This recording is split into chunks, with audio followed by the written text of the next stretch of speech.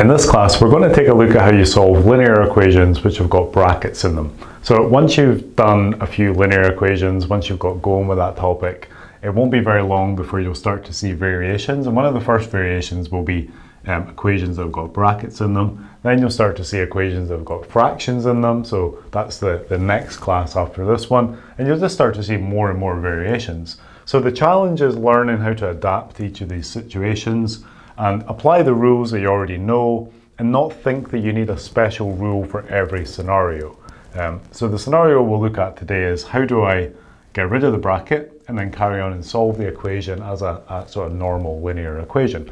So just a quick recap, a linear equation is one where the variable term, the x terms, have got a power of 1 on them, so you're not allowed an x squared or an x cubed or any higher power, and that has an implication that when we solve these equations, we're just going to get one solution.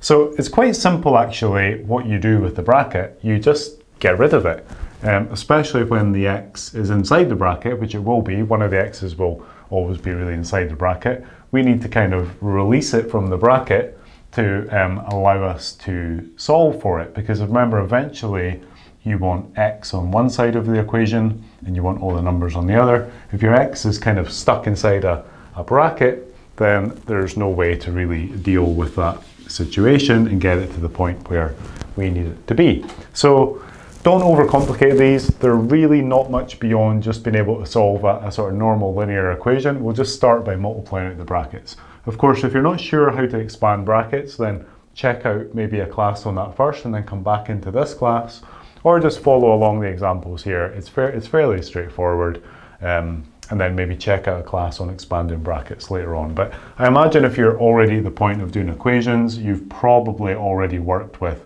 expanding out brackets. But basically, when you expand out a bracket, you just multiply whatever's in front of the bracket to everything inside. So the 5 would multiply to the x, and it also multiplies to the 4 separately.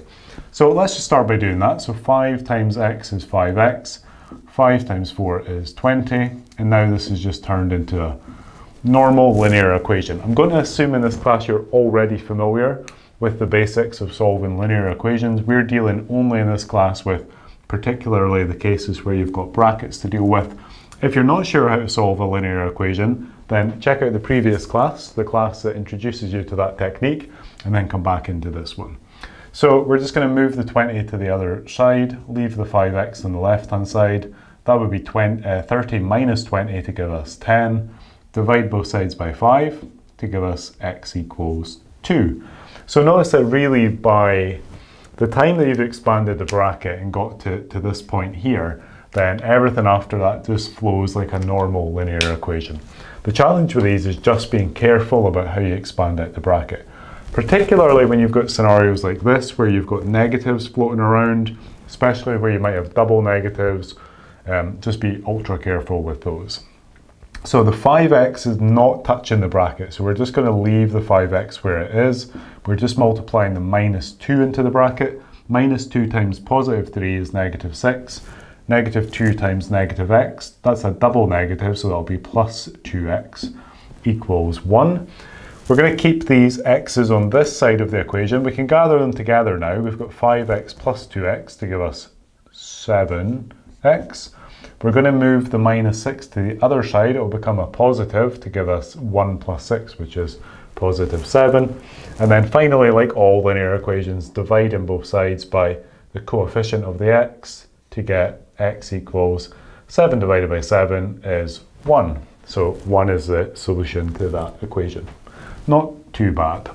So this one up here, similar idea. We're just going to leave the left-hand side alone as we work on, first of all, expanding out the bracket. So 5 times x to give us 5x.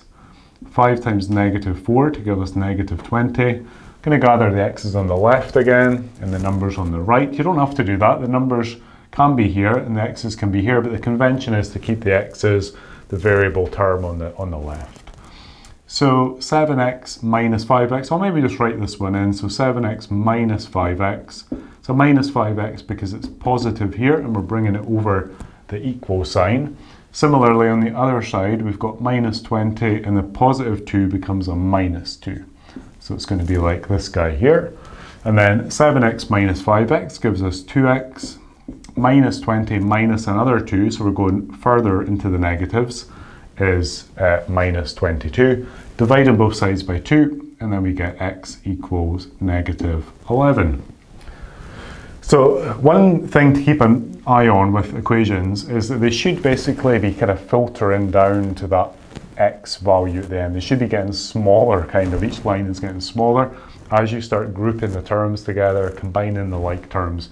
If you find that your equation somehow is getting fatter, then you're overcomplicating. You're introducing things that don't need to be there, and something's going wrong. So they should kind of taper in towards the end, like this guy here or this guy here.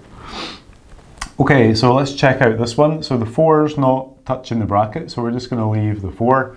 We're going to start by expanding out the bracket again. So minus 3 times x is minus 3x. Minus 3 times minus 2, that's a double negative, so that's going to be plus 6 equals x.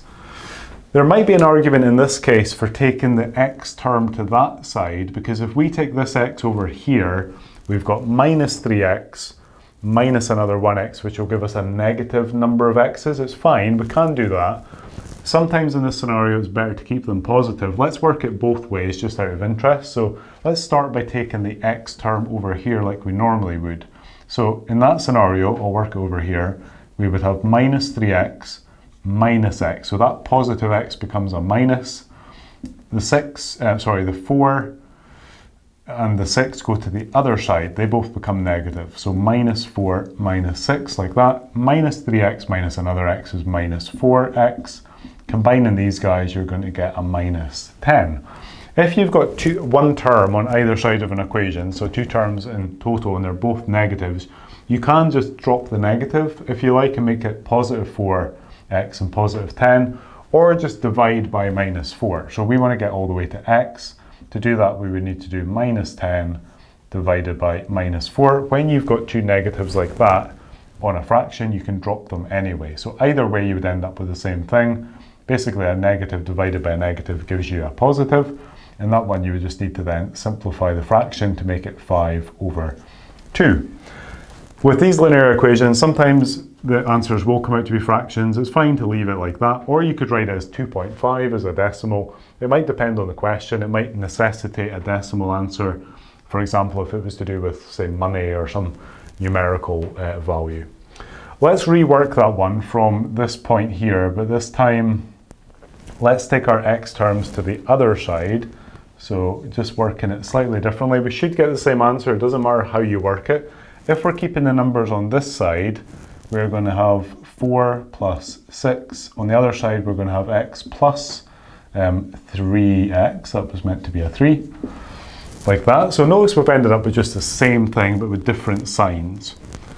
These were all negatives, these are all positives. It should give us then the same answer. So we get 10, we get 4x. The beauty of doing it over here is that we don't have to worry about the negatives. We don't have to think, what do we get if we divide a negative by a negative? Is it positive or is it negative? That's why there's an argument for taking your x's to the right-hand side in scenarios where otherwise you would end up with a negative coefficient on the x. This is just uglier, it looks more confusing, there's more chance of making a mistake. The problem with this one is most students don't like the x on the right-hand side. So you look at that and you think, well, my x doesn't belong there, it's meant to be on the left. But what you can do is actually just spin the equation around to make it 4x equals 10. If 10 equals 4x, then 4x equals 10. It doesn't matter which way you do it. So you would just then divide to get 10 over 4, simplifying that to 5 over 2. So it doesn't matter if you gather things on the left or the right, that would be the same for all of these.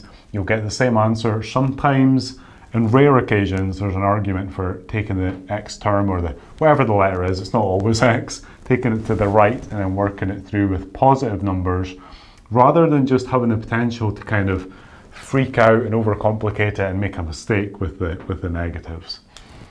So that's how you solve equations with brackets. They're just really a small extension from solving normal linear equations. The first move is always just to get rid of the bracket. It's very difficult to do anything in that form. As soon as you've got the bracket removed, it's just a normal flow of a linear equation requiring sort of 3 or 4 lines of algebra. So if you've already kind of mastered linear equations, check out some of these guys. You don't need to work too many because normally expanding the bracket is fairly simple, and from that point it's just a normal linear equation anyway. So make sure all of that I've said there makes sense to you, and then if it does, then check out a few practice questions.